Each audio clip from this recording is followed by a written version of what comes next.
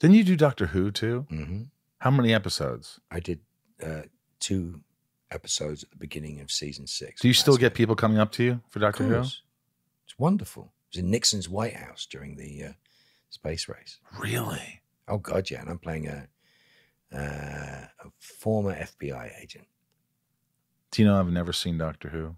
It's fantastic. I'll tell you where to start to what. I mean, you're going to. Which doctor do I start with? No, well, the thing is, what you grew up with is your doctor, right? But me personally, it's not a bad place to start. Not to go into Monster of the Week stuff, but there is a really interesting arc that starts at Fish Fingers and Custard. You can do this for him. With Matt Smith, starts at Fish Fingers and Custard, goes through Pandorica, through Christmas, into the stuff I did in season 6, which is written by Neil Gaiman, written by Mark Gatiss, written by some of the best people. So you watched a lot of episodes? No more than anything else. I mean, I watched Doctor Who as a kid. So they came to me. If it wasn't for Jim Michaels at Supernatural, I wouldn't have been able to do it. They flipped a schedule around in England so I could do it. They offered it to me, and I was like, of course. And they said, when you're coming over to do the prosthetics as the older me, that'll make sense to you when you see it. And I said, why don't you just ask my dad?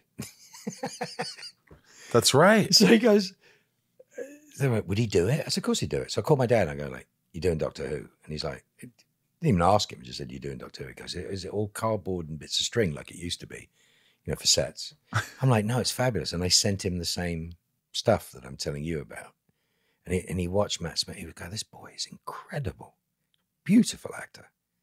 And he suddenly got that thing of why it's so precious to so many people. Wow. So he played you older? He played the older me. What a genius thing. And he had to do it in Utah, so he had to get dispensation from SAG to do it as non-union. Oh my God. Just tell for Morgan here. I've got to do this thing, but it's non-union. So you want a waiver? I don't know. Do I want it? Morgan, you want a waiver. You want a... Oh, okay, fine. Then I want a waiver.